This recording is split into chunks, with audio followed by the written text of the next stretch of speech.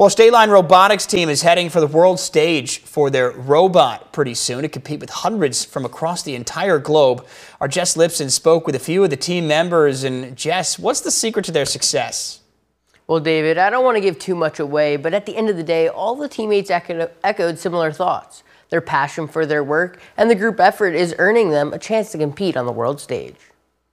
Just the second robot that we've ever sent to Worlds, and our first time running regional, it's the coolest thing ever. Ian Schmidt and Stateline Robotics are headed to Houston, Texas. The competition lead and his teammates are taking on hundreds of teams at the first World Robotics Championships. First is for inspiration and recognition of science and technology. The last time Stateline Robotics qualified for the championships was 2018. Straight out there trying to make our robot as simple and efficient as possible, and seeing our design being able to succeed and winning awards for that as well is great. Sharing this incredible experience with my entire team makes me so happy, and I'm so grateful that we were able to win and attend Worlds. Just being there and being able to watch my friends have so much fun and being able to take pictures of it all and see that what they made was successful, I think was amazing. 24 students make up the team. They'll be tasked with a few challenges for their robot, the bird, to complete.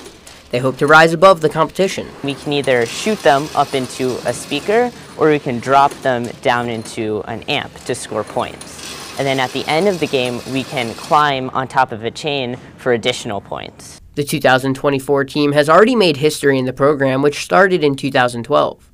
Whether they win or lose, what they learned along the way is what they'll take with them for the rest of their lives. Stateline Robotics can be used in so many different ways.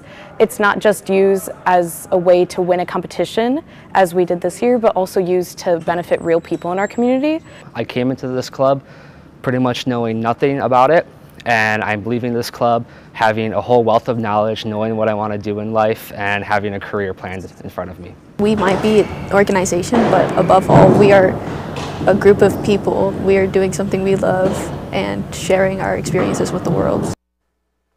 You can watch that World Championship performance if you find the story on our website, mystateline.com. David? All right, Jess, thank you. Best of luck to them in their competition.